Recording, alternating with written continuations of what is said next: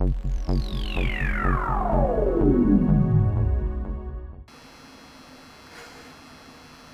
was performing some card tricks last night, and halfway through the routine I dropped a deck on the floor, and some of the cards landed face up, some of the cards were face down, and it was a right mess.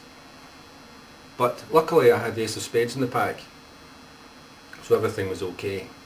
Now you're probably wondering, what's an ace of spades? What's so special about the ace of spades? Well, I can demonstrate that for you. Let me just make sure that we have got the ace of spades in the deck. There, it's there. Now it doesn't matter where it is in the pack, just so long as we know it's in the pack. So I'll just mix it in. Now, I would like you to pick a card. It can be any card. We'll take that one as your selection, the Jack of Clubs. So if you remember that card, please, I'll just shuffle it into the deck as well. So I'm going to try and emulate last night's disaster, if you like.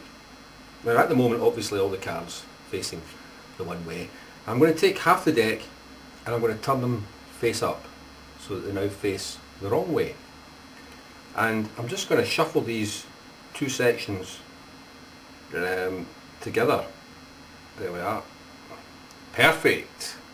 The perfect shuffle. So now we have a situation where we've got cards going face up, face down, back to back, whatever. And it's a disaster. Just make sure your card's not near the top of the deck. No? Good. Now, in order to get out of this rather unfortunate situation, all we have to do is summon the ace of spades. And there we have it. Now as the ace flew to the top of the deck, not only was it looking for your card, but the first thing it did was to sort all the wrong cards the right way round.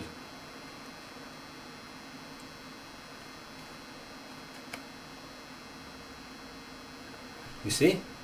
An amazing card. But